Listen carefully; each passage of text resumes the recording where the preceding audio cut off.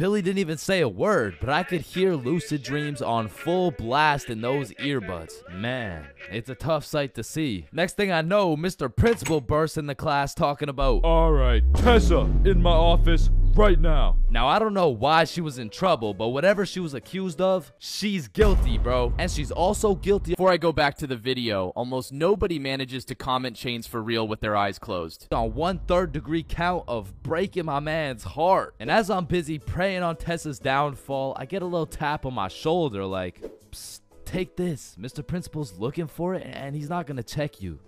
Whose is it? It's Tessa's. Don't worry, it's safe with me. And it was safe with me, cause that shit was now mine. The only way she could get it back is if she repaired my boy Billy's heart, and that just wasn't happening. And soon enough, Tessa comes back from Mr. Principal's office and she didn't say a word. We had nut break, nothing. We went to PE, nothing. And then we went to math class. And as I was chilling in math class, calculating the square root of pi and shit, I get a tap on my shoulder again. Psst,